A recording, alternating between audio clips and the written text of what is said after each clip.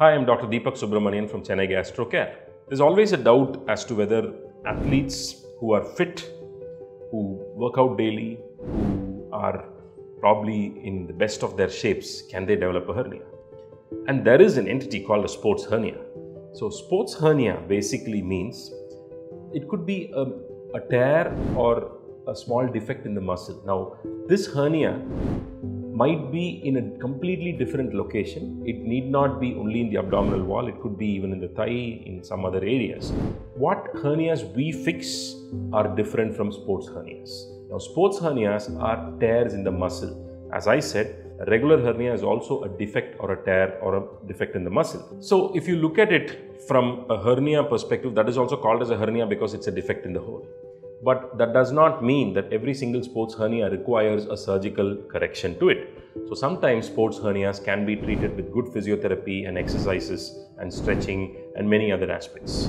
But whereas an actual hernia, which we see on a day-to-day basis, is a defect in the abdominal wall musculature through which your intestines protrude. Now, what do athletes have to do to prevent hernias?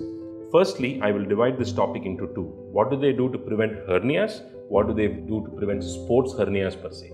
Sports hernias, good, strengthening and strengthening exercises of their core, of the regular joints and the muscles surrounding the joints that they use. For example, if it's a fast bowler, he needs to probably strengthen his shoulders, his hip joints, all these things.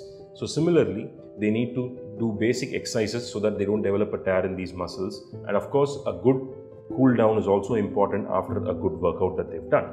Now, whereas what does a sports person need to do to prevent regular hernias? One thing, he needs to keep his abdominal core muscles really strong and make sure that he doesn't strain too much for any of these things, or rather lift extra heavy weights in the gym sometimes can lead to a regular hernia also. So these are very, very subtle differences between sports hernias and regular hernias, but one on a gross note must always only think about this, that any hernia can be prevented if you keep your abdominal tone muscles in a good shape and it's perfect. Thank you.